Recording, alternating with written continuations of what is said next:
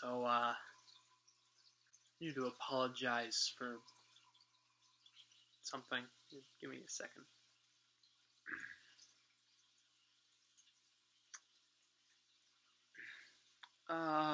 So, guys, remember how I said that you guys focused on cruelty and you had bad singing and were really, really emotionless and bland? Singing was true, but yeah, you guys get a pass for everything else. So this one's much worse than that. Hello, ladies and gentlemen. My name's Liam, and today I'm going to be talking about Gem and the Holograms. It's directed by John M. Cho, and it stars Aubrey Peoples and Juliette Lewis. And it's an adaptation of the 1980 Gem and the Holograms cartoon.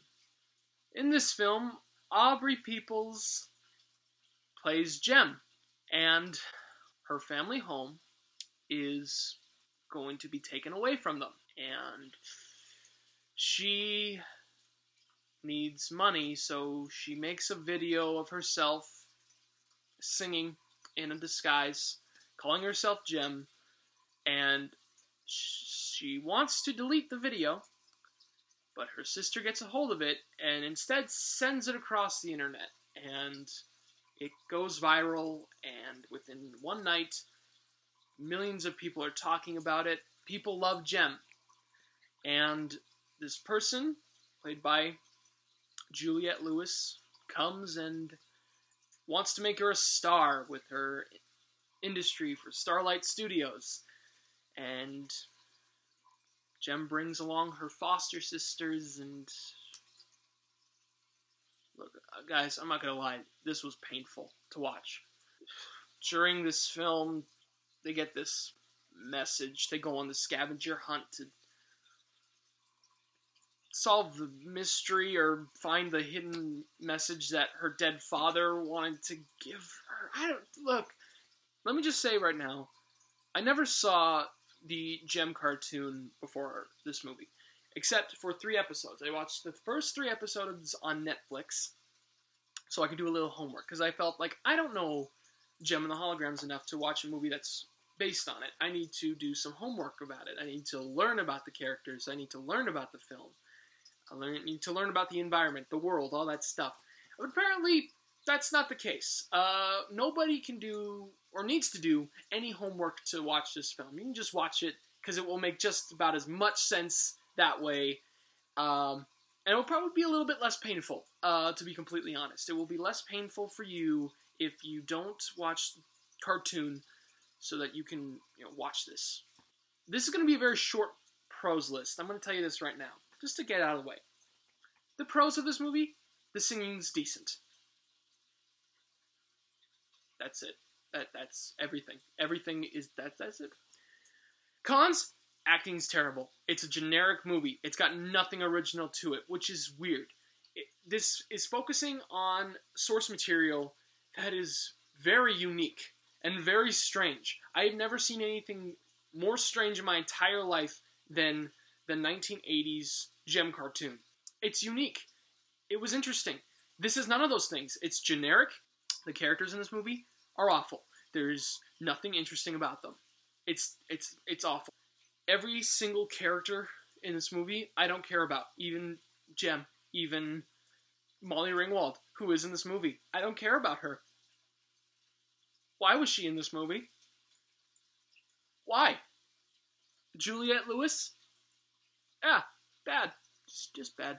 Generic villain. There's nothing interesting. That's the problem with this movie, guys. There's nothing interesting in this film. And when I said the singing was good, that's fine, but the songs are generic as anything else. There's a character in this movie named Rio. He is stale, flat, and boring, just like everyone else. But this is one of the worst movies I've ever seen in my entire life. There's nothing interesting happening. There's nothing creative. This movie, the cinematography is awful. The editing's bad. But there's one thing about this movie that shocked me. And this is how I know it's a terrible adaptation. It's also a very offensive adaptation to people who like Jem. And I'm going to spoil something here. Don't watch this movie at all. Before this film was made, I did a little research on this. Before this film was made, the makers of the movie sent a message out to all the Jem lovers out there. And there's a lot of people that love Jem. They sent a message out saying, we want you guys to send in your videos about how you love Jem and what she means to you. And I'm like, oh, okay, cool, that's interesting. Maybe it's promotional stuff, but they use the videos in the movie, and they use those videos that compliment Jem from the 80s to compliment this Jem, which has nothing to do with the Jem that they're talking about. It has nothing to do with the Jem that they love, and they use that to promote their movie, to make it look like, oh, this is fantastic. And to me, that is offensive. As a filmmaker, that's offensive. That's irresponsible to do that in an adaptation. That is terrible to do to people who actually love the source material. And it's inexcusable. It's inexcusable for them to do that. In the show, there is a supercomputer called Synergy. And it's this huge thing with like 5 keyboards on each of its consoles and lights everywhere and a huge screen. In this movie, it's this big. And it's not a computer, it's like one of those like robot things with like those 3 claws, the black and white robots. You know that thing? It walks around like this, except this one's on a wheel, so it's like going around like this. And it's like this big. That's a supercomputer, guys. Great job, filmmakers. You nailed that one. Here's something that my film studies teacher told me. When you're given a movie, try and take something out of it and see if the film still works. Sometimes it can be for the better. Like, for me, if I took this singing out of Sweeney Todd, I think that movie would be a lot better in places. But in this movie, I said to myself, you know what? I'm going to take Jem and the Holograms out of it. Because the movie did that already. They took Jem and the Holograms out of it. They didn't care. So I took that out, and I realized this movie is not a good standalone film. It doesn't set up a world for us that's interesting or unique, and it doesn't tell a good story.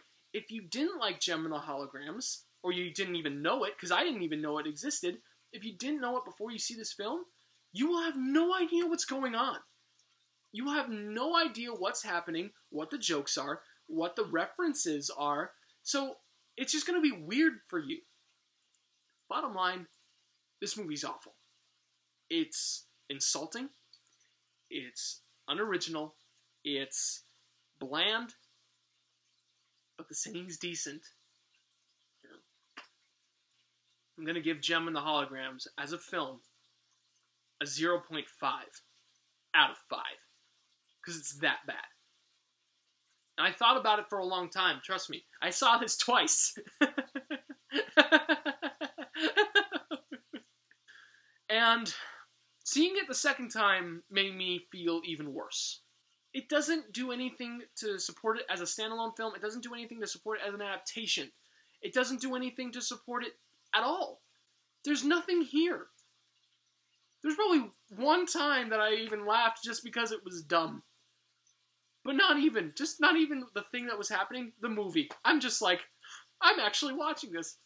This is stupid. I yelled at the TV more than I ever have in my entire life. I don't like yelling at that thing, but I did, and I didn't like it. So, personally, this movie gets a 0.5 for me too. So, Jem and the Holograms. Don't see it. At all. Watch the television show. Even though it's made for toys, it's actually pretty funny. Pretty interesting. And, you know what? Unique. I don't like Sweeney Todd from Tim Burton, but at least it was unique in its style. I don't know what this was trying to be. There was no vision here. No director vision. So, it's a bad movie. And I hate those. Well, guys, that's all I'm going to say. That's all I want to say. That's it. I hate this movie so much. What did you think about it if you saw it? Because if you did see it, I'm very sorry. Please let me know in the comments down below. Also, let me know what is the worst adaptation you've ever seen in your entire life. This is it for me. This is it. Also, like, subscribe, all that fun stuff, and please, guys, as always, take care.